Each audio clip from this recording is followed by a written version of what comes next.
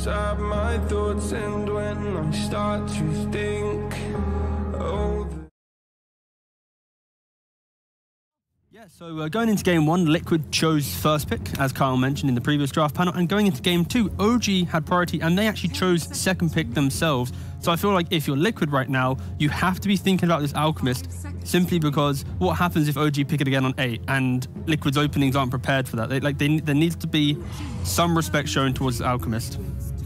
I would like to talk to Kyle real quick, because I feel like he was a bit harsh towards Boxy last game. Okay. So I want to present this scenario to you. Okay. Where you have a 4-position Willow against a 5-position Abaddon. It's like a pretty hard 1-to-1 support counter. You're laning against either Monkey King or Alchemist. So Alchemist is really nice against Core Prophet. Viper's banned out. And you have to pick an offlaner that can survive the lane with a countered support against Monkey King, or an absolute last pick that counters you. What do you pick? Venomancer. I feel like Liquid lost the draft before that. Go ahead. Venomancer. Venomancer against Abaddon? Yeah. How about Slaughter? You don't really play with the Gale too much, or you Gale after shield, and you just hit him with W's.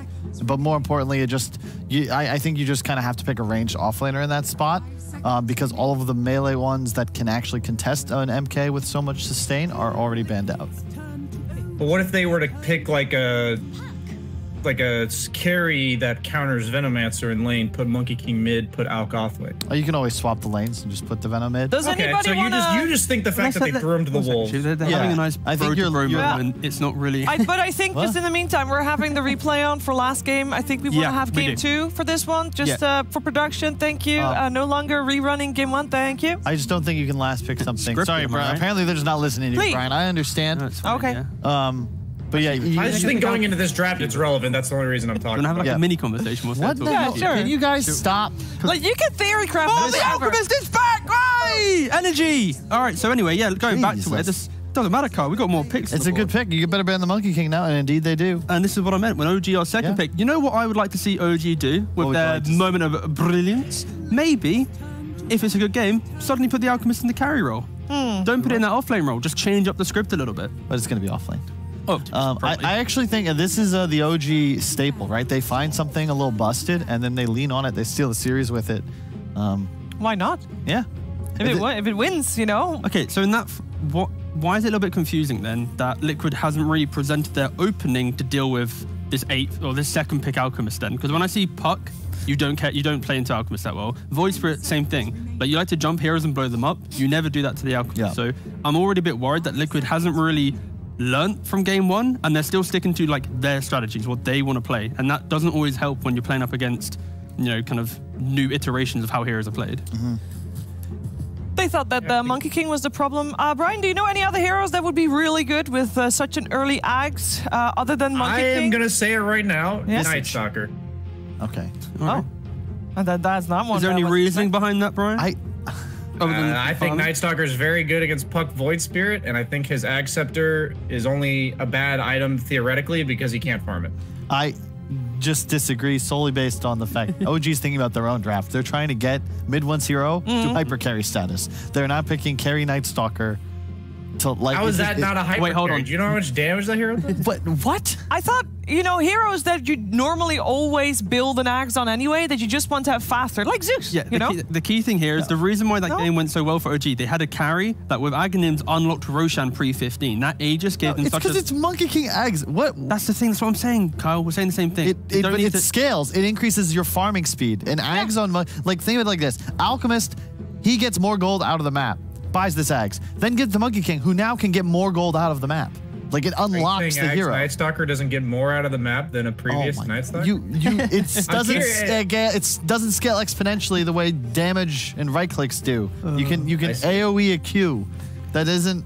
And that's why, based off of Kyle's logic, of course, the Monkey King, Juggernaut, and Gyre, these are all 3 heroes that with Aghanims can do those things. So I'm saying those are all going to be banned out. So we're going to have, if they're going to leave this as an offlane Alch, we're going to have to go to the heroes that may be the if they pick Night Stalker, Brian, I will legitimately run around this studio. It is no longer snowing. It's not as funny. No, but okay, so I think potentially with this Beastmaster ban, it still might push the Alk into a carry role. I think Beastmaster against Alchemist is always one of those awkward matchups where the BKB piercing raw always hinders you a little bit. So that's why maybe this Alk could be flexible carry, like I said earlier.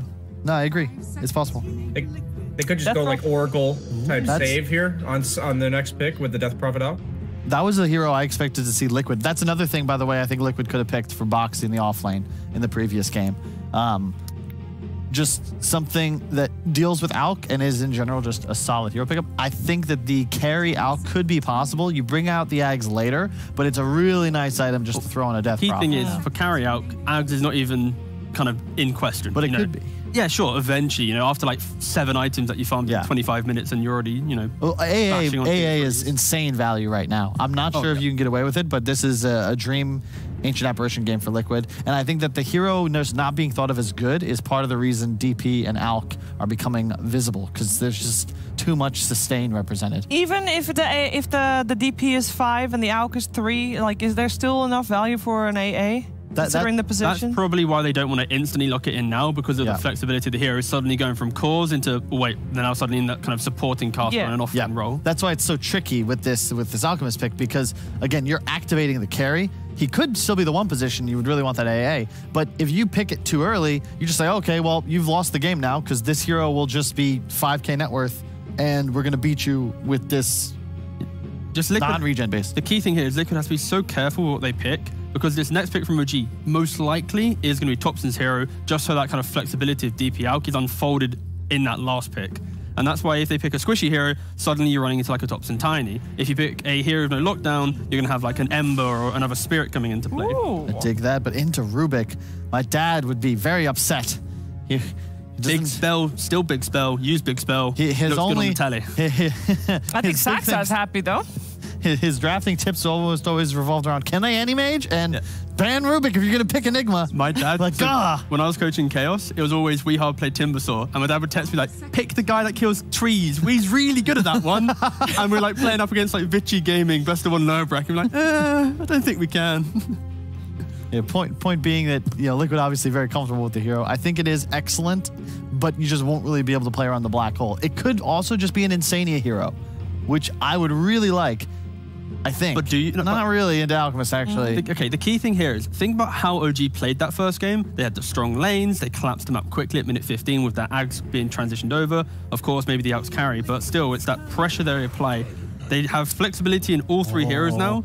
And for me, my only fear for Liquid is their draft is so like stagnant in the idea that they play their lanes very generically. They're not making these quick moves Void and Puck can. But they're Void and Puck who are running into a DP, a DK, and Alk. You don't kill these heroes. Yeah, maybe if you outnumber them, but I really hope it's not. I'm a bit worried. Puck.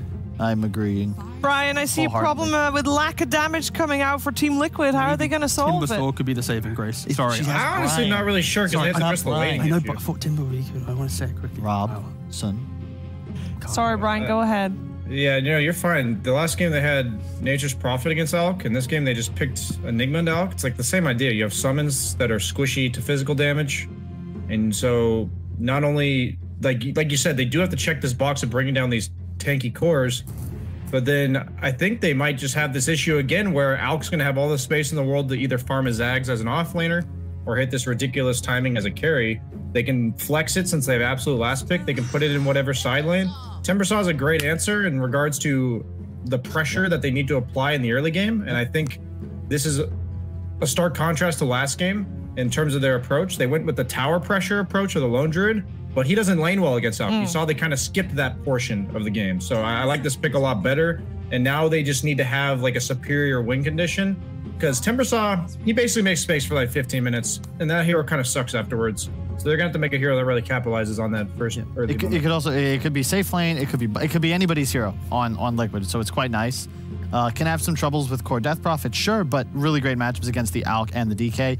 But it works, and this is just much more of a boxy hero. I hope he's playing it. I'd love Liquid to round out their draft with like a Razor or just something fully into the fight. Just hear it out, right? So right now, look at Liquid's heroes. They're not really lane dominate. So they're going to be lane dominators. Sorry, with the Timbersaw that offsets the timing of OG. It's not as comfortable as before.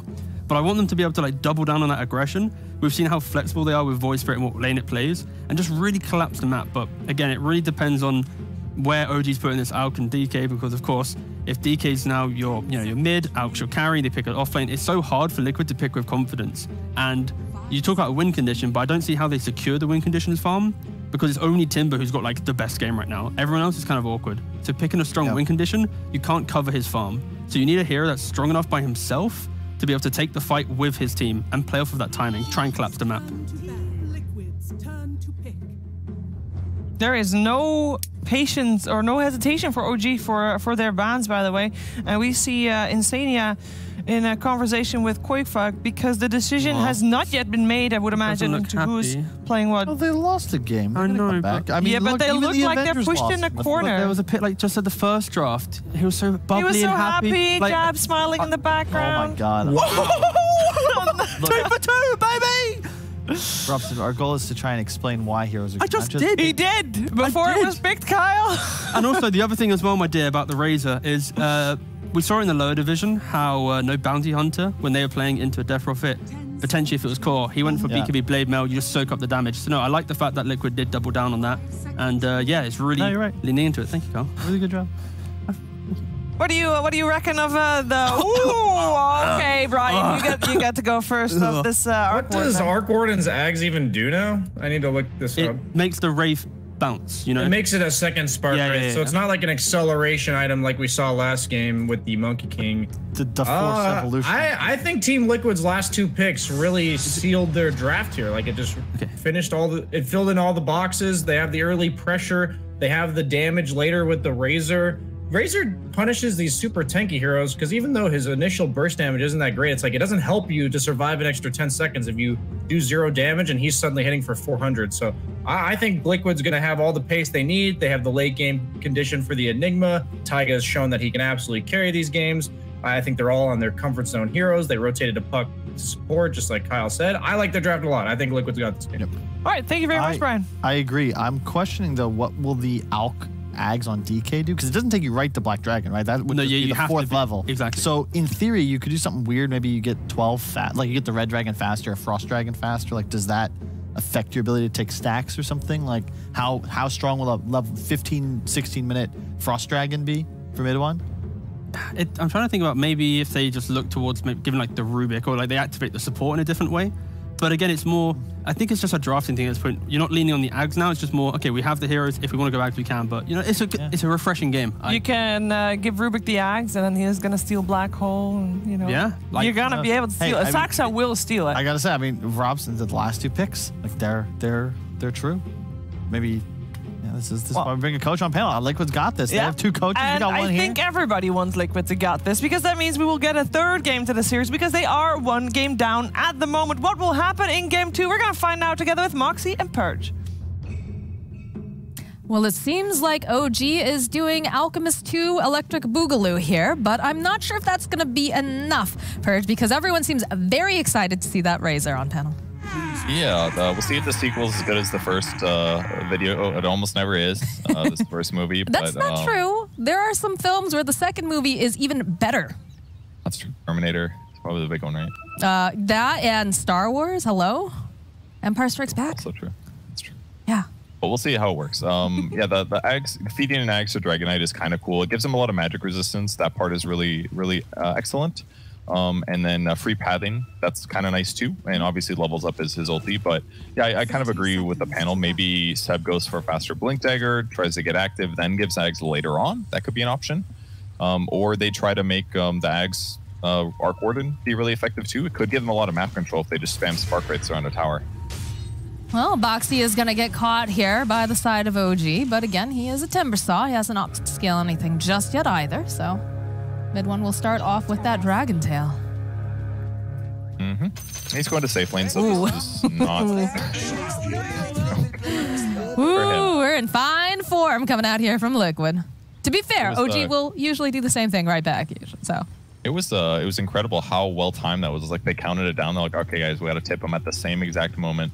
Boom, 4 hits him. Yeah, it's all about that mental warfare here, you know? OG, they're kings of that. These are the guys that go in and they're just having fun. They're laughing. You saw the way mid one giggled when they saw that Arc Warden getting picked up. You got to have a strong mental game too, Purge. I expect to see that in your coaching from now on too. Okay, I'll keep that in mind. Good. But yeah, we do have the Arc Warden here. It's going to be duking it out with Mikke and have a nice stat over there. Overwhelmingly picked on Radiant 14 times, 9-9 in DPC, but not ever picked up here in EU just yet. Yeah, we'll see if it ends up working out. Lanes are going to be a bit weird. We've got Dragon Knight against Razor, which should be pretty good for Razor since he's a melee hero that you can sap damage from. Puck versus Death Prophet will be fine. No Tail not willing to trade right now, running for his life here, which is a little surprising because he's actually got way more regen than his opponent does, but not quite ready to fight yet. Well, he's out of the Spirit Siphon charges too, so. And then Taiga jungling too. I feel like last hitting Dragon Knight. a lot of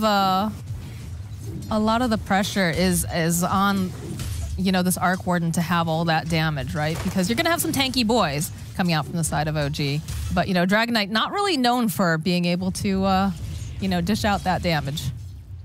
Good point. Yeah, Dragon Knight's damage is oftentimes he's more about initiating more so than dealing DPS. They've got some upsides, I guess. I mean, Acid Spray is still going to amplify whatever damage you're dealing. Death Prophet support often does way more damage than a typical 5-position hero does if you keep her alive with Exorcism going. So there's some damage methods that should be effective. Yeah, but we're already seeing, you know, that advantage that a Razor can have against a DK. So he takes a decent chunk of that damage away from him. He's going to have an easier time going for these hits here. It's kind of cool having the Timber Saw against the Alk lane. Like BSJ pointed out in the last game, you Acid Spray creep waves, and then they can't fight you in that. But Timber can because he has an abnormally high amount of armor from reactive armor, so he doesn't care as much to deal with this. And having Timber against all these melee cores is going to be excellent for Boxy. This is definitely one of his better heroes, so I'm sure he's going to be able to have a good game here. Doing the typical Orb of Venom rundown on heroes that can't trade with you.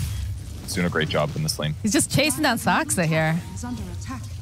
Definitely a threat in this lane for sure. We already saw that. Thompson getting ganked here by Taiga. The Aether Remnant drags him back in, and that's going to be our first blood. Going over to Mikke. And Quake also killing No Tail. So looked like Thompson got a little aggressive on the opposite side of the map, but Taiga moved over, got a disable off, and therefore they got the easy rundown. Arc Warden's a really slow hero. I think he's like 285. Yeah, 285 without boots. So if you do get out of position, you've got a long chase. I do like the way that the Enigma's kind of bouncing around these two lanes and making sure that, you know, he can respond if they get a little bit too overzealous, which is something that, you know, OG does like to be very aggressive. We talked about this in the first game. You like to be aggressive, yeah. So moving around can definitely help win these lanes potentially.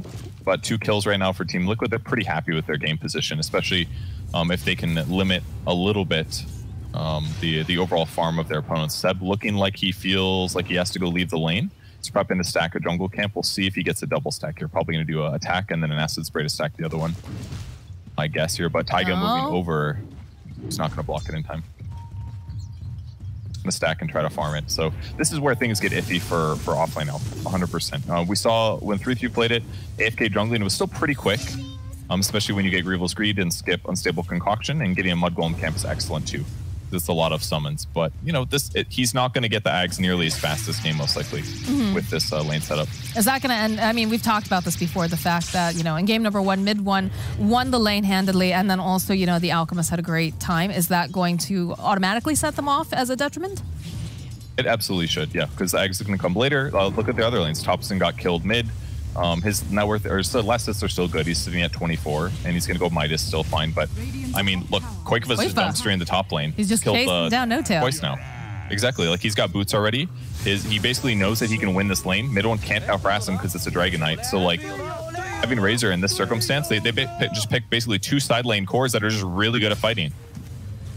And the dive on here in the bottom lane for Saxa. No Tail is going to join in. Boxy does have those mangoes if necessary. He's going to Timber Chain. He's still chasing after Saxa here. He's going deep into these woods. This is not looking super great here for Saxa as Boxy just slowly A rusty saw to the face. Not the way you want to go down as Mickey and Insania over in the mid lane trying to make the plays on tops and trying to get this kill. Are they going to be able to do it? Yes, they are. As Mickey gets the final hit. See, guys, offlane Alchemist is terrible, clearly. And that is why they're losing. No, but basically Liquid just identified, they said like they're going to try to do the same Craptos again, and then they just picked the right heroes for it. They got 2 side lane cores that win their matchups pretty convincingly. They happen to get them in matchups that are very good. Having Timbersaw versus Alk is perfect. Having Razor versus an offlane DK is perfect. And they happen to kill tops in the mid lane now twice. They're winning 3 lanes. This is like a massive advantage for Liquid. Koif is just really enjoying sapping all of that damage there from mid 1. Just chases him down. Looks like they were trying to make some plays over here on Mickey, but you know, what are you going to do with a Death Prophet 5? You've got some nice silence, yes, but it's a lot more difficult, right, than compared to what they have going on the side of Liquid. It is, and he's struggling for gold and levels because of the fact that he's died twice in lane now. Just picking up a magic stick and a raindrop, it'll help him survive burst, but having a boots at this position would feel a lot better. But either way, Void Spirit hitting 6, like, yeah, you're not going to be able to kill him. The best thing you can do now is just sit behind him and be ready for the dive when it comes, because Mickey is definitely thinking about it with that DD. You can see the way that the sports are playing. They do spot out Taiga, though, over here, so we'll be able to force him out of the jungle. But the tower goes down. Boxy taking it around a little bit before 7 minutes. Feels very... He's not even sacrificing himself much here. He will get gone on, but it's a long chase. He's got boots. His opponents are half booted here. Oh, Boxy chasing after Saxa again. He has just been bullying this poor Rubik on and off, non-stop. Down he goes. Although it does look like they're trying to make some plays. Mickey, though, with the double damage. He's sitting very low. Has to be careful. He's taking a lot. Not quite going to be enough. That Crypt Swarm not strong enough either, as Mickey, 70-something hit points. Going to be able to walk away, and the Chakram is doing a lot of damage. Mickey, he's just tossing back and forth within here. Is he finally going to get punished? No, he's not. No tail now, looking like he's going to be in trouble. Set next to fall. If they get one more hit off, and by God, they will. Not looking good for OG, guys. That's a big loss of heroes here. They almost got Mickey, but he just min-maxes it there. Stays alive. I'm sure any Liquid fan is really excited right now. That is so big. Look here it is again. Mickey in trouble, not looking so good. Gets the double jump, all 3 tops, and Insania blocks him about 3 times in a row. Really nice move there by Liquid to throw the game briefly, but it couldn't stop him. Mickey gets a ton of shield right there, and No Tail only having level 1 nuke really costing him there. If No Tail's level 4, 100% he dies. God, Mickey went down to 42 hit points during that whole thing and still was able to walk away. That almost looked like it's just gonna yawn. Yeah. I will say, yeah, Boxy is just a big threat right now. There's not a whole heck of a lot that they really can do against the Timber with their lineup at this time. He's such a good player playing from ahead. Like, it's one of his greatest strengths, I think, as an offlane player, is that if he does get these like hero matchup advantages, he knows where to go. He knows how to be aggressive. Like, just getting Thompson's HP to half is massive, because now Thompson is not going to want to play aggressive anytime soon here. And he's also shifted from the lane that was easy to kill, the safe lane tower, and he instantly goes mid. And basically his whole team can ignore him, knowing that he's ahead, knowing that he can also pressure heroes. Instead, he's now going to rotate top, because that's where OG's pressuring. He just wants to go everywhere. That's going to make it inconvenient for OG to play Dota. Spirit Siphon coming out from No Tail. Insania standing nearby. No 6 yet. No Tail looks like he's going to fall. He's regens a decent amount, but... And over on the bottom lane, Sox is just getting chased by Mickey this entire time. They're just rotating just dancing back and forth. Okay, maybe they get a kill on Taiga. They do. Taiga's super farm, though. He's already got Necro 1, and he's a 4-position hero, by the way. He's been jungling. His net worth is slightly higher than Arc Wardens. It's almost the same as Dragonites. And everybody else on Liquid side is massively ahead. So this is still looking excellent for Liquid. Oh, they're basically just... Okay, they don't have anything to interrupt that TP, so he's going to be able to teleport out, no problem, but definitely got very low with Boxy just yo-yoing of death back and forth there. Bottle refill, pressure in 2 lanes. They'll commit to this tower now, I assume. They've got Necro 1 in about 17 seconds here. And they've got smokes ready on Enigma too. They could try to smoke around, but they're just going to play it safe. They don't need to like smoke and hard commit for these engagements. They catch the Observer Ward there. That's huge. Going to make it even harder for OG to defend, because they're not going to necessarily know exactly where Liquid's heroes are. So for now, Boxy does it solo. Quakefoot gonna retreat from top. And Sox is still trying to catch up in net worth on the bot lane. Insania will get 6 here as well. So just really easy pressure mid. No-Tail might die in the mid lane. Looking dead. Yeah, he's getting chased here by Boxy. Just a couple of clicks. And eventually down goes No-Tail. They'll lose tops into the top lane though, but oh, the black hole coming in from Taiga. Koifa gonna be able to just kite them left and right. They get the kill on Seb. Mid one is left all alone. They have the double damage on Mickey. It's gonna be Taiga who cleans up. A disaster for OG. The efficiency from Liquid. They're gonna go right after Soxa. He just wanted levels, guys. No, it's a a triple kill for Mickey. The amount of map control and like efficiency they're getting on the map is insane. Taiga TP'd mid, he summoned his Eidolons, he spawned his Necro, and they destroyed mid while Timber is killing the support that tries to defend it. And in the meantime, I'm like, oh, the tower's dead. Then I look top, boom, black hole. So he puts all of his summons mid. He doesn't even need to be top to participate in that fight. And they're just consistently winning all lanes. This is like the most winning 3 lanes crap I've seen, and maybe all DPC. Because it's not like they just won the laning stage. Just like they are constantly winning 3 lanes, no matter where they go. Right into Boxy, right into Taiga. Mickey's coming in hot with that Aether Remnant, and Boxy gets himself yet another kill. You are indeed dead. And Koifa's just queued up his eggs. Koifa has not left his lane, I'm pretty sure. He's just been allowed to do pretty much anything. He did rotate once at one point. But look at these TPs coming out immediately. Koifa, he's so fast. Insania, Waning Rift coming forward here. Doesn't have the Dream Coil for another 12 seconds. Taiga getting into position, does not have Black Hole, but of course will go drop that Midnight Pulse. Does a decent amount of damage. Is now Seb isolated from the rest of his team. Koifa's just dancing around here. He's walking his Alchemist over here, and he's going to be able to... No, he does get stunned up. One more hit will do the trick, and down goes Seb. It's not looking great for mid one either, as he's just getting blinked away by Puck. Okay. Soxa over in the corner. They're just getting steamrolled here. Guys, Puck is a higher level than Dragonite is right now. That's a 5-position support. This is not good. The Tempest double going down. He did get his Midas off, though. You know, efficiency. Good for him. And then he Midas Razor by dying. Yeah. Okay. Mickey is on the hunt, and they will not only take down the Tempest double up top, but they'll take down the original copy. And this one, his hand Midas is not on cooldown. Passive Midas feels bad, man. I think the strategy is really effectively dismantled this game. Like, I think what was kind of crucial about OG last game was that Monkey King as an eggs pickup, really effective, right? But Monkey King also is a lane winner. Right. And that's what was crucial here. Their Ag's potential heroes here are not like crazy lane winners, and they're not as flexible as a Monkey King is. So OG just had the better draft for the strategy in game 1. Game 2 heavily punished by Liquid's reaction picks. Oh dear. Soxa already just gets drawn right back in. They'll go to use the Exorcism, but they're just not doing much damage over here, as Boxy, of course, can just go Timber Chain away. The Ghosts are doing a decent amount, though. Are they finally going to be able to take down Boxy? Yes, they do. We'll go back in again. Koifa dancing around. No-Tail still chasing after Dream Coil, coming off over onto the back line. So they go, they take down mid one. And now No-Tail trying to just get as much damage with these ghostly ladies as possible, so he doesn't do it down, but he does fall. And now Seb getting chased behind the tier 2. The GG gets called. OG, they've had enough. As Liquid figures it out, Mickey gets a rampage. And this is, you know, one of the strengths of Liquid, I feel, is that they're very quick on the uptake, Purge. Really, they equalized it out. They made the strat look bad, and that is the weakness of offlane Alc right there.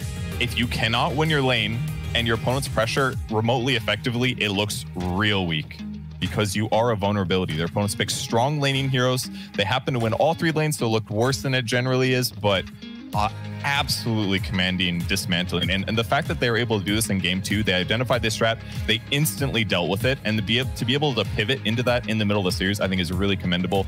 And they just looked like an incredible team here. So I cannot wait to see what happens game 3 draft. I'm very excited about that too, especially, you know, we do have the major coming up as well, but, you know, OG, they're a very, very powerful team, one of the few teams that actually set the meta, but Liquid, you know, that's one of the things that they do really well is they figure out what went wrong in game 1 and they adjust. So we are indeed going to be going to a game 3, but we are going to toss it over to panel because I think there is a very happy T-Gov that probably